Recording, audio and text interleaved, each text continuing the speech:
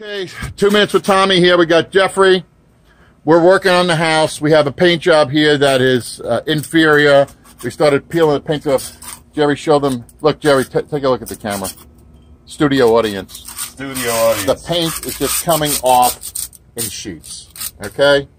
It's a lot of work. And then we got into this part where Jeffrey showed look at this.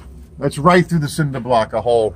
But these are all, when you let plants grow on the side of your house thinking it looks pretty, this is what they leave behind. And you can't get them off with chemicals, pressure washers. This is how you have to get them off. Show them, Jerry. Disaster. It's a disaster.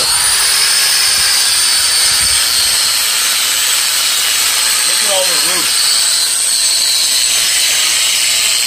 Don't do this to your house. Do not let these things grow all over your house. Vines are bad, okay? I don't care if your name is Woody Sales, don't do it. Now we're going to have to use good organic paint to fix it. Organic paint, we're using organic scrapers, right? And we have an organic Primer. Jeffrey, is that an organic grinding wheel? This is an organic grinding wheel with an organic grinding pad. I believe Jeffrey just got us 2 glasses of organic ice water, too. Organic. Jerry's going out fishing, and he's going to be bringing back some organic grouper for everybody. So expect it to be at least twice the normal price of grouper. From the organic reef.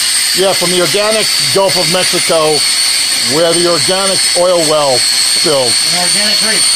And everything's organic. Okay, boys, so... Don't forget the fact that he's actually fishing with organic bait, too.